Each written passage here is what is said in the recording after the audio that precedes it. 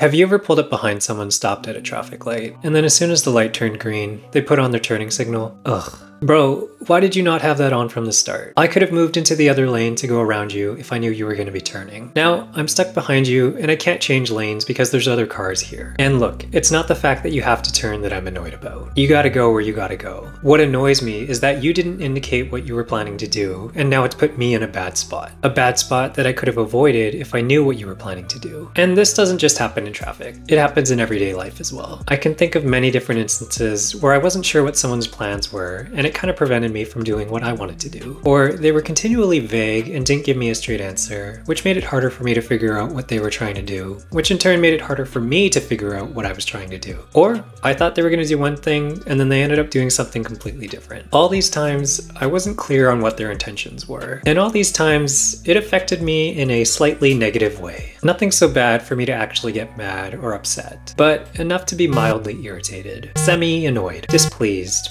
if you will. For example, one time I was supposed to hang out with one of my friends later that day, but there was no set time. All I knew was that they had something to do in the morning that was going to go until the mid-afternoon. They would let me know when they were finished, and then we would meet up after that. I wasn't sure when this was going to be, but to me, mid-afternoon starts at around 2. So I finished up all the things I needed to do and was more or less ready to go by that point. And then I was just on standby, waiting for them to tell me they were done. Waiting and waiting and waiting some more. And then finally, at 4:30 p.m., they texted me and told me they were done. And I was mildly irritated by this. If I had known that they were going to be done closer to 4:30, I would have done my own thing until 4:30, rather than just until 2. I kind of felt like I wasted those 2.5 hours being ready to go when I didn't need to be. And it's not like they did anything purposefully wrong, so I couldn't really be mad or upset at them. But I wish they had been a bit more communicative about how their day was going and when they expected to be done. That would have allowed me to plan my own day more comfortably, rather than being uncertain and unsure about something up in the air. Something up in the air and completely out of my control. Now, when it comes to everyday life, I think most people generally don't like these 3 things. They don't like being inconvenienced, they don't like being surprised, and they don't like it when something ends up being different than what they expected. Not in a good way. For me, I know I really don't like all these things, especially when they happen all at once. Take the last minute turn signal situation, for example. If the person in front of you signals at the very last second, you are now inconvenienced because you're stuck behind them. You're surprised because it was the last second change, and you're not moving forward on the green light like you expected to. However, if I come up behind someone and they do have their turn signal on, that is a completely different story. Even if I don't have time or room to get into the other lane and then end up stuck behind them, yeah, I'm inconvenienced, but at least I'm not surprised about it, and I didn't expect anything different to happen. So I'm not going to be as annoyed with them. In fact, I probably won't even be annoyed with them personally. I may be annoyed that I'm stuck behind them, but I'm not going to think it's their fault. So I think communicating your intentions early is a really simple way to prevent these 3 things from happening, at least all at the same time. Really, any situational change that might cause someone to be inconvenienced, surprised, or disappointed should be communicated as early as possible. Give the people in your life a heads up as to what's happening on your end. This allows people to make their own decisions on how they want to move forward. It also gives them time to make adjustments on their end to compensate for the changes if they need to. I think the worst thing you can do is leave it to the last minute, because that's when people will be the most inconvenienced and the least understanding. This is where they may feel misled or deceived. This is where they'll feel the most disrespected. Imagine you've made a reservation at a restaurant for a friend's surprise birthday party, but when you get there, you find out that they had taken too many bookings and had to cancel your reservation. And they did this about a week ago, but for some reason, no one told you. So you're only finding out about it now, here at the restaurant. If they had called you a week ago and told you about this, yeah, you would have been slightly annoyed, but you would have had a lot of time to find a new place. Yes, you're inconvenienced, but at least you're not going to be showing up to the restaurant expecting to be sad. If they had told you yesterday, you would have been more annoyed than that. You would have had less time to find a new place, but at least you still would have had some time. And at least you're not going to be showing up to the restaurant expecting to be sad. But no, that's not what happened. Instead, they've told you now at the very last second. And here is where you're going to be incredibly annoyed. You are inconvenienced and surprised. You've just shown up with your group expecting to be sad, but instead there's no table for you. Now you have no time to find a new place. You'll wish that they had told you this a week ago. In fact, you'll even wish that they told you this yesterday, or this morning, or a few hours ago. At least then, you would have had some time to make some adjustments. But finding out at the very last minute has taken away all autonomy from you. And now, your friend's surprise birthday dinner is ruined.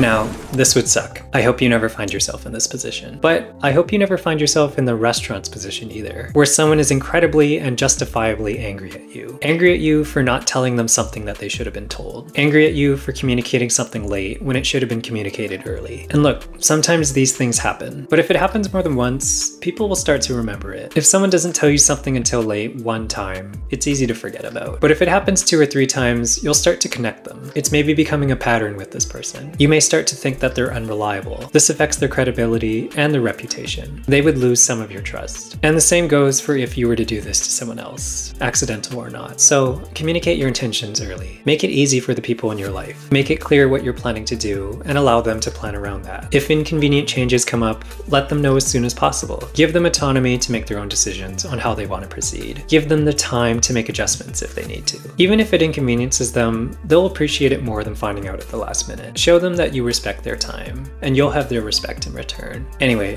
that's it for today. If you found this video insightful, your thumbs up is appreciated. Don't forget to subscribe for more videos on personal development and self-improvement. And let me know in the comments about a time you've been inconvenienced by finding out something at the last minute. Thanks for watching, and I'll see you in the next one.